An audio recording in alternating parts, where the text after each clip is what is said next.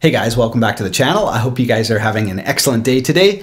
Yeah, we've got a new project lined up on the channel and it's a little bit different than anything we've done in the past. So you guys know we've done our Super Squire build, our Ultimate Epiphone build, which is basically adding, high-end hardware and pickups to, more lower range instruments.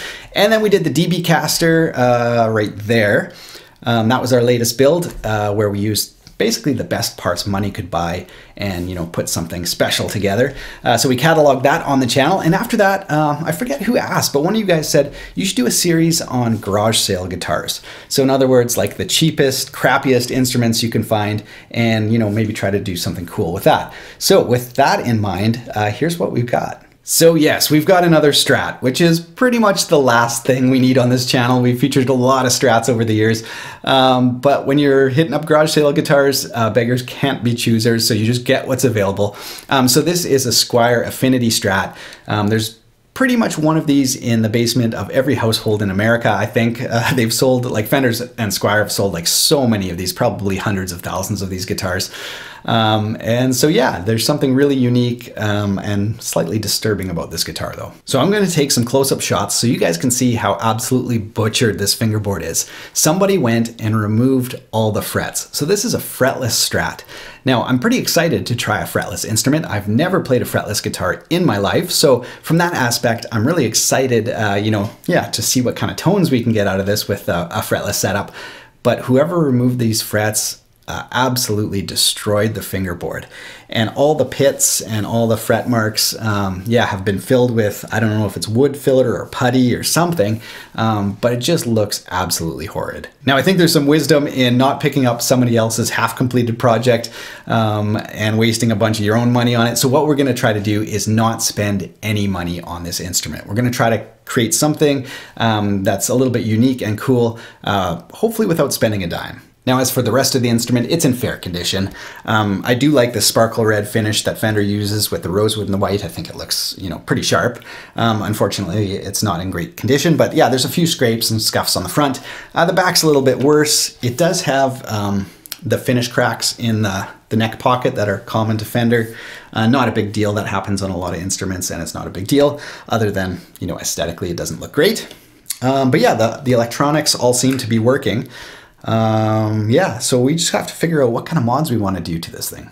So here are some of my initial thoughts on ways we could modify this guitar that won't cost us a lot of money. There's a few mods I've been wanting to try, and having a garage sale guitar like this is the perfect platform to try some of them. Now the neck itself is really nice. Like the back of the neck is smooth, the carve is perfect, there's no dings or scratches, so it's going to play okay. But the front is pretty much beyond repair. Like we can't remove all this stuff and refret it. We don't want to replace the neck because that's going to cost us money. So I've committed to have a fretless Strat. So we're going to do that. But I was thinking about popping the nut out and lowering it down. So we lower the action and putting a set of flat wound strings on here.